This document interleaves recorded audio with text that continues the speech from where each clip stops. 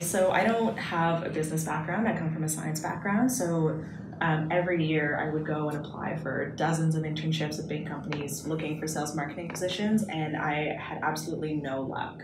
So it was a good opportunity for me to get into the business role that I knew I wanted to be in, with a company where I'm able to, make a big difference and scale as the company scales. I was given that opportunity in a way that I wasn't through other companies. And I ultimately don't think I would have found a similar position without Venture for Canada. Because you didn't have a co-op program that you were studying in, so this was kind of, the internship created a co-op program for you when it didn't exist. Well, exactly, and that's why it's so difficult to find business jobs, is I'm, in a psych degree, I didn't have a co-op option, and places that were looking for co-op students were looking for very specific co-op students. Nice, okay, good.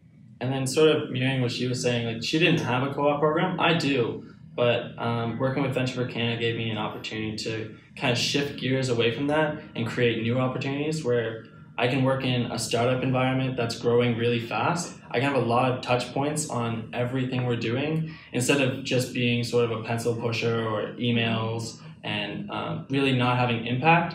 I feel every day that I leave having impacted the company in a positive way. So that's a really special experience that I wouldn't necessarily have without Venture for Canada and this internship.